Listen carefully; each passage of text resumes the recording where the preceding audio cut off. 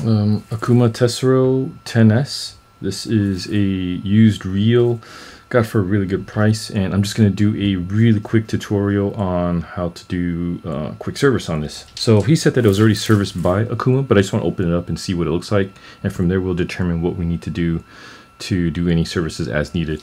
It's a one-piece side frame, which means that the side plate is attached to the frame here, just like how Trinidad's are and the newer Saltigas. What you want to expose is this drivetrain side, which is 4 screws, and if needed, to remove the handle, and this will open up all your internals on this side. Right now, really strong drag still, but I'll still apply the cow's grease, and I checked the free spool on this. These are supposed to be TSI Lubed, from my understanding, and pretty decent overall.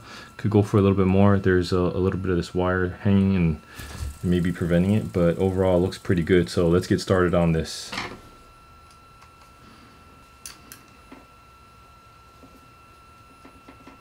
It's kind of loose already. So he had it set at the biggest point of this, or the longest length of the arm.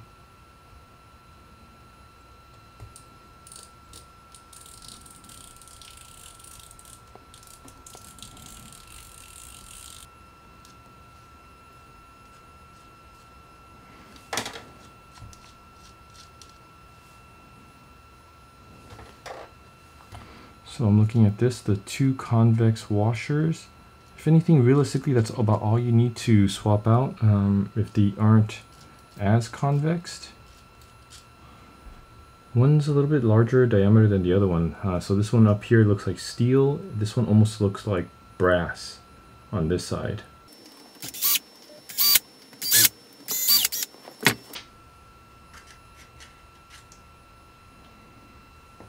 So all CNC machined aluminum. You can see already on this side the single bearing, and I'm going to assume that this is anti-reverse. Yes, it is anti-reverse. And your large stainless steel main and pinion gears here.